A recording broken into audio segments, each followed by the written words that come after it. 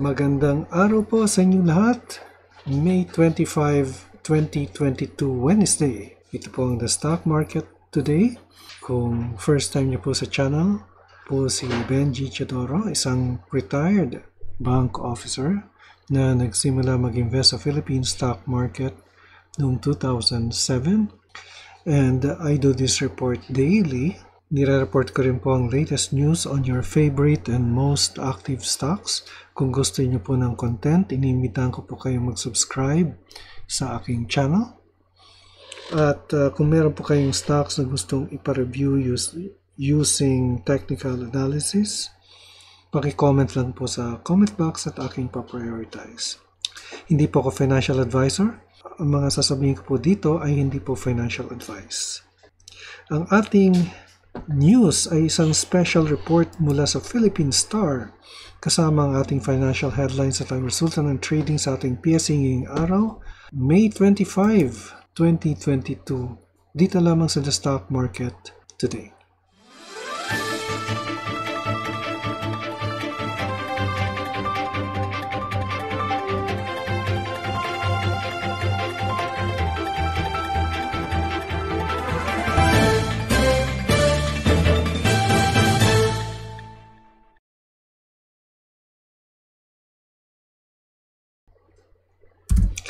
Okay, tingnan natin ang financial headlines. And galing po ito sa Business World. DBCC lowers growth target for 2022. DBCC is Development Budget Coordination Committee. Philippine situation is very different from Sri Lanka, sabi ng mga ekonomista. Dominguez says no basis for BIR closure order against Mega World. At dito naman sa ating corporate news, Globe Group working to typhoon-proof fiber network. Then, Gokongwei firm signs shareholder deal with Baxicare. Santa Lucia lands profit up 66%. And ASEAN Australia starts building 50 megawatt battery for solar farm. Pero main news po natin ay mula sa Philippine Star. Tungkol po ito sa mga tycoons o yung mga businessman inside Marcos Jr.'s circle. And this article was written by Iris Mendoza of the Philippine Star. One can almost hear the merry banter of some of the country's businessmen, mischievous laughs of a stranger, charming even, just looking at those post-election countdown photos and presumptive President Ferdinand Marcos Jr. that we saw on our timelines and moving walls. Cozying up was the term used by some of it. Others call it Bagong Lipunan 2.0. But photographs are really silly indicators of one's closeness to a person, especially those in power. Photographs capture a moment in time, nothing more. Who was it who said that when you look at a photo, you do not see what or who is inside the frame? Do you not see what went on moments before or minutes after? The truth is some of the country's tycoons are indeed closer to Marcos Jr. than others with or without photos. And whoever is seen in a photo with him is not necessarily in quote-unquote, former political allies. Let's look at the housing king Manuel B. Villar Jr., the country's richest man, for instance. I didn't see him in the photos during the countdown victory dinner unless I missed it. But make no mistake, with or without the so-called Kodak moments, Villar and Marcos Jr. go way back. They were both neophyte congressmen in 1992, and when Villar ran for president in 2010, Marcos Jr. was part of his senatorial slate under his Nacionalista Party. Marcos Jr. was a re-electionist then and won. Incidentally, also part of the slate was Susan Toots Ople, whom Marcos Jr. named on Monday as head of the Department of Migrant Workers. She is the daughter of the late Blas Ople, who served as Secretary and late Minister of Labor and Employment for 19 years under the administration of Marcos Sr. Going back to Villar, he was also perhaps the most vocal supporter of Marcos Jr. among the country's tycoons. In March, Villar announced his support for Marcos Jr. and his running mate, presidential daughter Inday Sara Duterte. For the May 2022 elections, the Nacionalista Party fully supports the candidates of Bongbong Marcos for president and Inday Sara for vice president, said Villar, president and chairman of the party back then. The two candidates' message of unity will be good for the country, said Villar, whose endorsement came a day after he posted a birthday and congratulatory greeting for President Duterte for a job well done. In a recent chat, Villar said he never really had a chance to get to know Marcos Sr., but he and Jr. indeed really go way back as lawmakers. One of Uniteam's biggest rallies was held in Las Piñas, aka Villar Country. Tycoon Ramon RSA Ang, head of San Miguel Corp, is of course a constant supporter of every administration, but the ties with the Marcoses also go all the way back to the time of Marcos Sr., though the late Eduardo Danding Cojuangco Jr., former chairman of SMC and touted as one of Marcos Sr.'s proteges. RSA and Marcos Jr.'s known close friend Inigo Sobel are also both behind listed Top Frontier, the largest shareholder of SMC. Sobel is the son of the late industrialist Enrique Sobel, the cousin of Ayala patriarch Jaime Sobel de Ayala. There's also Sabin Aboitiz, president and CEO of Aboitiz Equity Ventures. Sabin and Marcos Jr.'s children are friends and schoolmates. Sabin's wife, Bettina Araneta Aboitiz, also served as former President Gloria Macapagal Arroyo's social secretary for 9.5 years. Tycoon Roberto V. Ongpin, the trade minister of Marcos Sr., who was practically based in his island paradise Balsin, managed to remain friends with Marcos Jr. and his wife Liza through the years. I heard that Liza also still calls him every now and then for advice.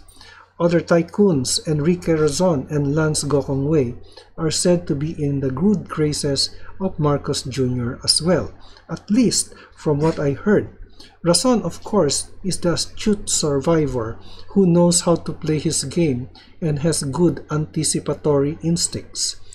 As for Lance, well, everyone likes the Gokongwei group, unless perhaps you happen to be in one of the delayed flights of Cebu Pacific. That, of course, is another story and is not always the carrier's fault. Notorious members of the Davao Group are no longer in, I hear. There's also some rivalry or falling apart among the members of the infamous group from the Philippines, DC or Davao City, but that's not really Marcos Jr.'s concern.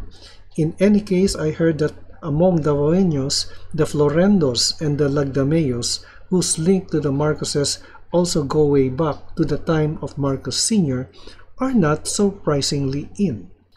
How deep inside these tycoons are in Marcos Jr.'s circle and how they will use their ties, we still have to wait and see. But here's what I'm hoping for. Friends they may be, but cronyism is what characterized the term of Marcos Sr. should never be allowed to destroy our economy again. The incoming administration must ensure a level playing field, minimum crony intervention, if that is even possible, fair rules governing private sector partnerships, and more prosperous life for all, and not just for the powerful few. Yan po ang article natin today, a special feature from Eyes Wide Open by Iris Gonzalez of the Philippine Star. So Tingnan nyo po yung mga stocks na yan, ano? Yung SMC, yung VLL, yung ICT, Integrated Terminals, no? Yung Quezon. Pero hindi po na-mention dito. I think the Pangilinan, no? Hindi na-mention dito. So, before we go to our Philippine Stock Exchange Index, let me read some comments here. Sabi ni Philip Gons, si Suki, "Thanks sir, anong nangyari sa market today?" Ikaw talaga Philip, ano? Napanood mo naman yung aking video eh. Okay, Raymond Flores, "Kayo lang po ang pag-asa namin para malaman namin ang kalakaran sa stock market kasi ang TV walang nababalita para alam namin kung umaangat o bumabagsak ang ekonomiya ng bansa." O nga, no? Yung regular TV, wala po doon. Pero kung meron po kayong cable, like ANC, nababalita po yon every time in the morning. Meron pong segment doon.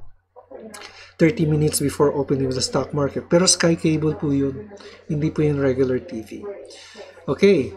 And then, Abu Ahmed, "Thanks Sir Bench."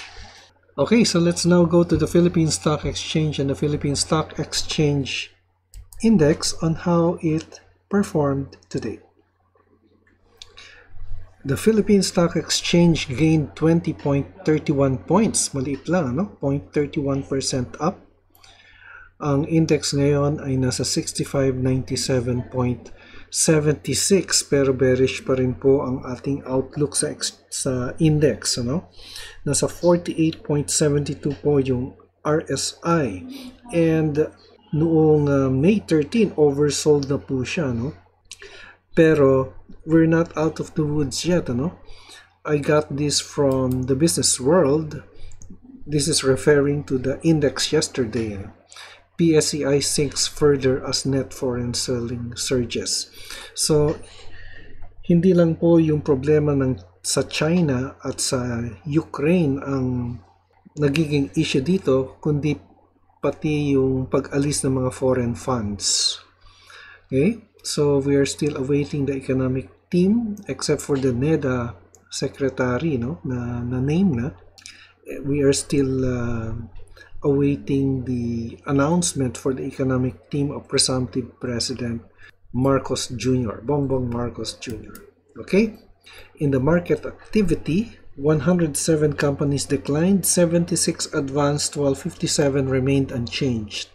The all-share index ended flat, 0.10% increase lang, no? Or 3.64 points up.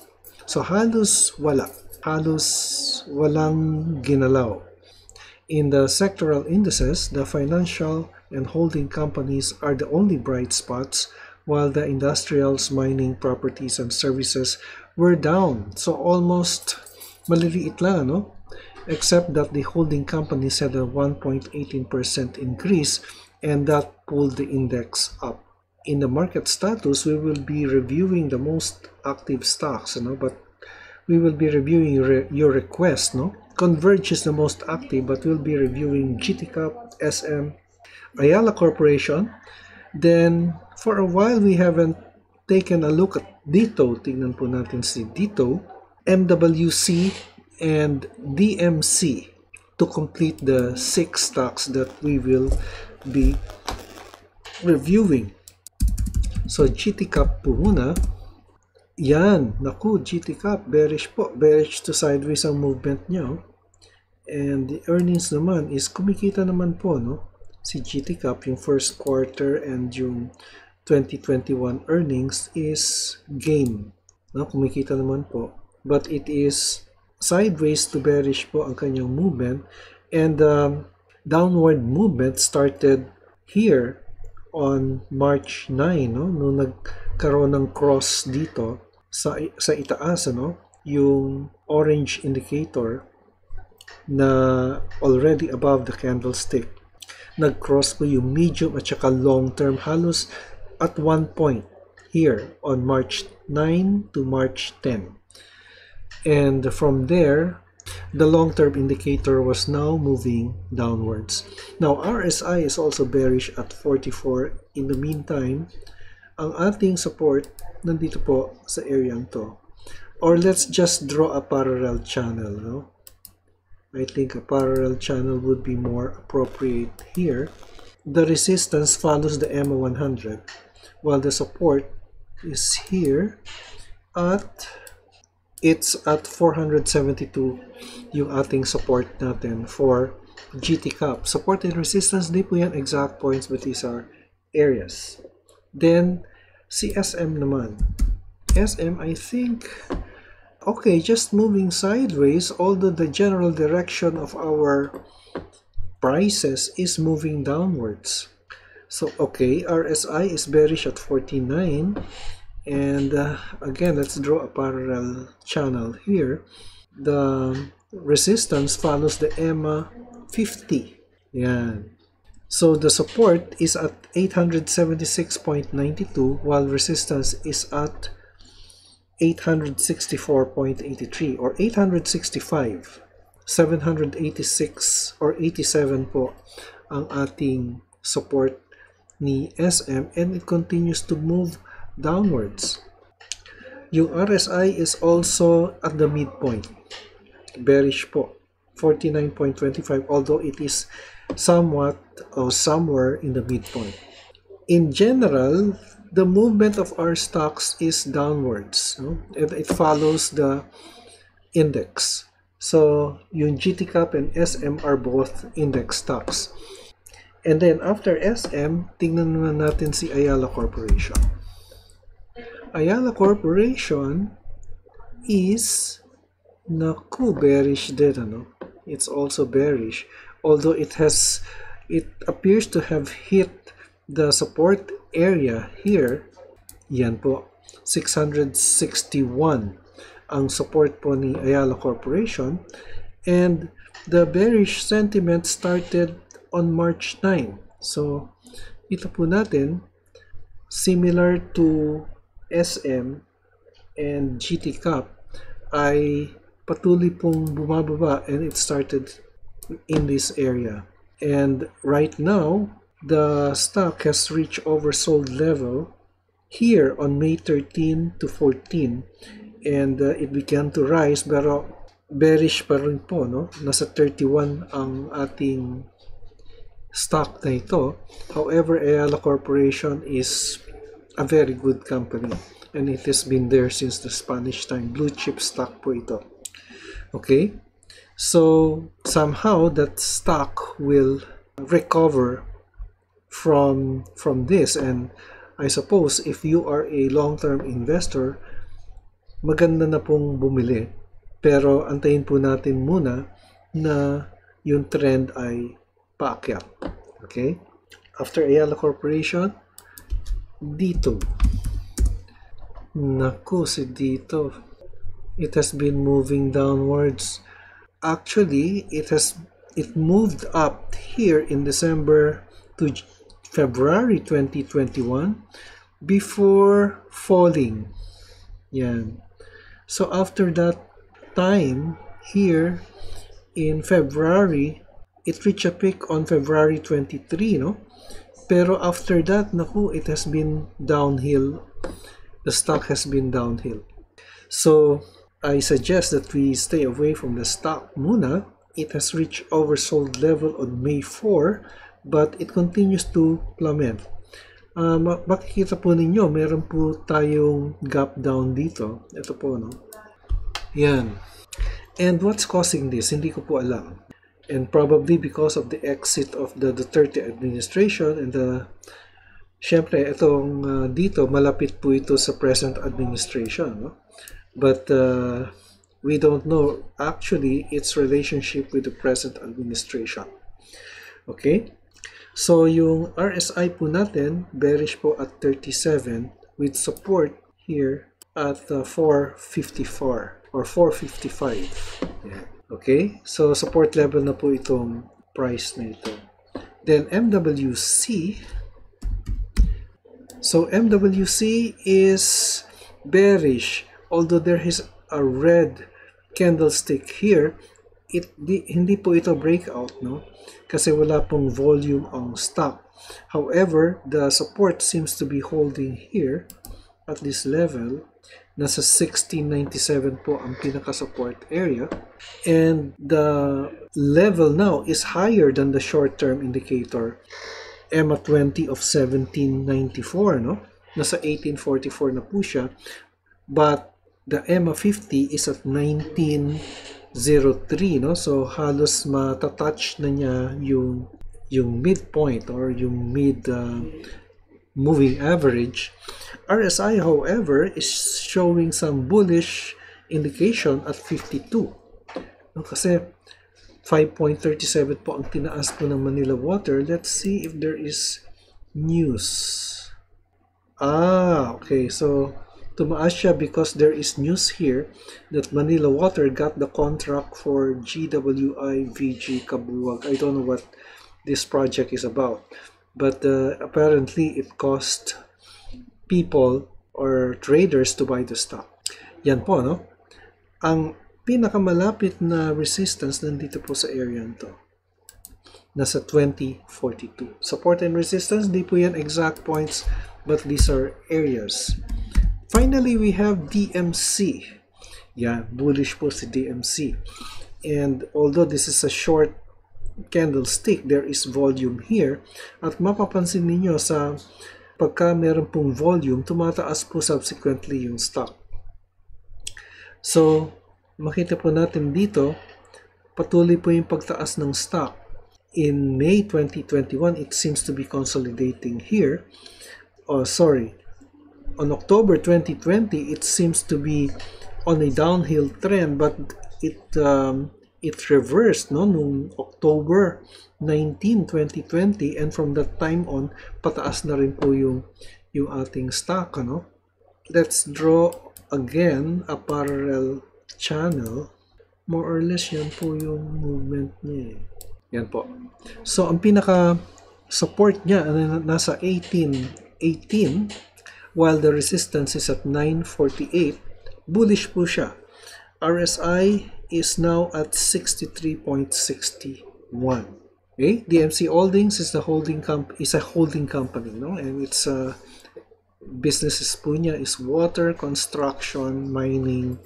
Okay? So yan po ang ating report sa stock market. May 25, 2022. Ito po si Benji Chodoro. Nagpapaalala, mag-ingat sa COVID, mag-ingat sa scam. An investment in knowledge pays the best interest.